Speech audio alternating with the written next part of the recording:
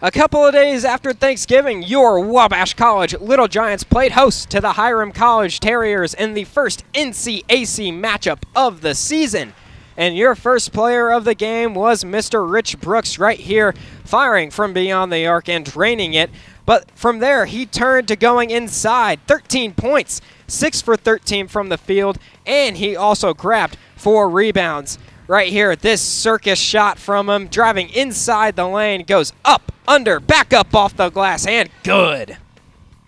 Next up, the senior, Vinny Busilla. Let's watch him hit this one from deep. Bang! There it is. Busilla recorded 17 points in this game, getting inside on a lot of the buckets. There's another one right there. He went 2 for 3 from beyond the arc, while also picking up 5 rebounds. Watch this. I'll do it myself. Takes it inside. Bang.